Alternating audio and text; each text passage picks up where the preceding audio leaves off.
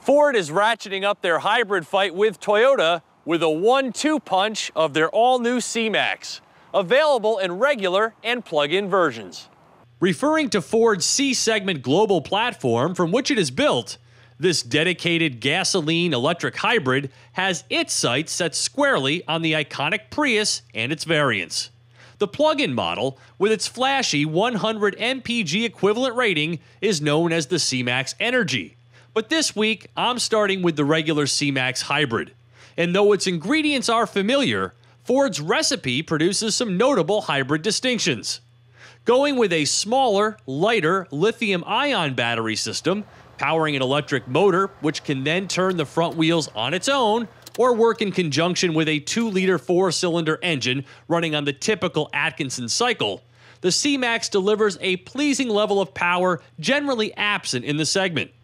It can reach a speed of up to 62 miles per hour on electric propulsion alone, and achieves the same fuel economy whether you're in city or highway driving conditions. Again, not typical, and both C-Max selling points. The C-Max is one of, if not the best driving hybrid I've ever tested. It's actually fun to drive. It handles well, and it's fleet of foot. But there are a couple of caveats. For one, the brakes are still too hybrid-like and very grabby. And secondly, I am nowhere near the advertised 47 mpg for the week. The C-Max is an enjoyable drive, masking its hybrid qualities extremely well with an organically smooth powertrain, including the CVT, with the exception of the aforementioned regenerative brakes that require the lightest of touches. A 0 to 60 time of 9.5 seconds may not seem quick, but the instantaneous electric torque provides an urgent boost whenever you need it, backed by a total system output of 188 horsepower. But its excellent drivability is a blessing and a curse. With about an equal mix of normal and hybrid-friendly driving styles over a week's worth of travels, I averaged just over 34 mpg. And that's worrisome, seeing as how the C-Max and its roughly $26,000 starting price loses luster with every mpg it falls shy of its 47 mpg claim. And according to Scuttlebutt, I'm not the only one who's failed to miss that mark by a lot.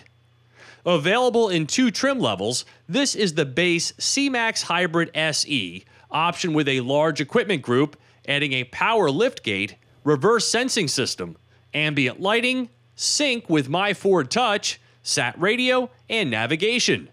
The array of electronic conveniences and displays are impressive, giving you a multitude of ways to help maximize a gallon of gas while keeping you entertained.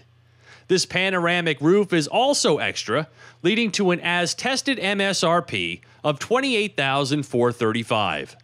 The midsize C-Max utilizes its funky body style to produce a spacious interior with generous rear seat dimensions and an easily configurable cargo area with seats that fold completely flat. It's one of those cars that will quickly win the admiration of its owner for its spunky nature and utilitarian capabilities.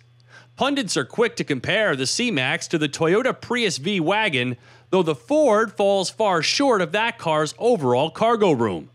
But as it pertains to which one you'd want to drive and be seen in, the C-Max has it hands down.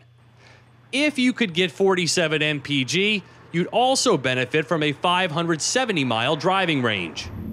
Unlike most hybrids, the C-Max likes to be driven. But if 47 mpg can't be achieved without kid gloves, its achievements are marginalized. For Drive Time on Yahoo Autos, I'm Steve Hammis.